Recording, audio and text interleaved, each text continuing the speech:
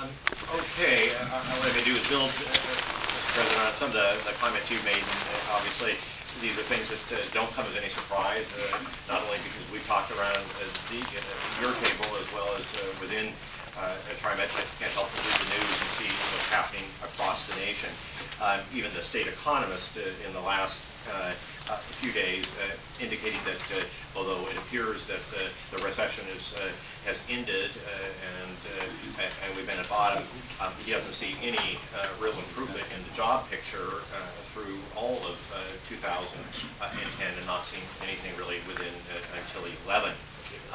And although there will be pockets, as he has indicated, that might see some benefit, certainly things such as the construction industry and others have been particularly hard hit. It's probably valuable just to be able to put it a little bit in perspective, because the last time we really have gone through a major recession in the early 2000s,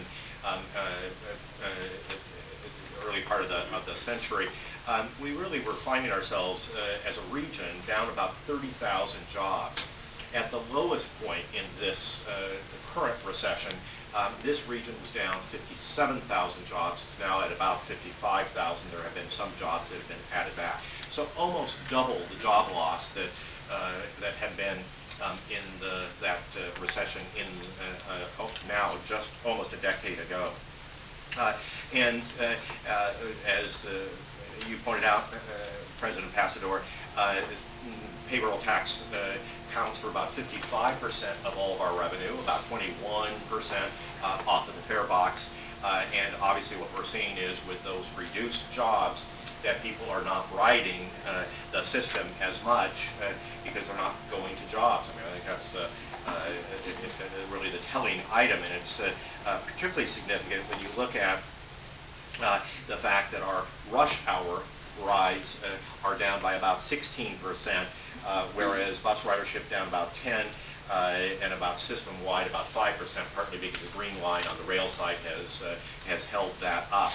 But it really does talk about the fact that those peak hour trips directly related to those job losses and the fact that is down. If you recall, when we went through, and you touched a little bit on this, but I want to get through a little bit more precise on the numbers, we were really facing in the current fiscal year, that is the one that began July 1st of 2009, goes through June 30th of this year, we were facing a $31 million budget shortfall. We utilized a certain amount of stimulus dollars that were available, the American Recovery and Reinvestment Act, ARRA, dollars to offset about $7.2 million of that, meaning a total reduction of about $24 million we needed to find. And we went through a very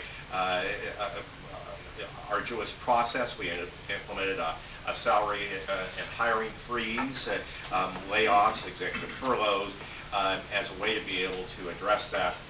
And ultimately, and finally, and as a last resort, came back to the issue around service. And we went really through 2 rounds of that. Many of you attended some of those public hearings or open houses we had, and really saw both the angst that had our riders were expressing during that, but I think also the creativity of our service planning staff to be able to try to find ways.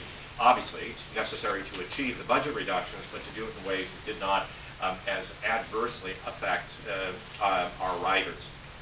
This budget, the one that begins July 1st of this year, of 2010, and goes through June 30th of 2011, we are seeing a $27 million shortfall. It really is comprised of 3 principal categories. One is a $15 million reduction in payroll tax from even what I think many people would have said a relatively pessimistic view that we had just last spring on where payroll taxes would be.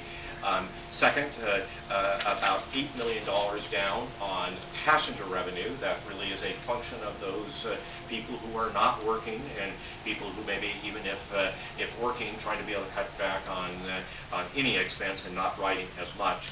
And then approximately another $4 million that is just in different elements of our budget, partly the contractual agreements that are a part of our labor contract in relationship to salaries. All in all, what we have seen is that as we have focused principally on administrative or non-direct service delivery, we have seen a reduction in our management headcount of about 10%.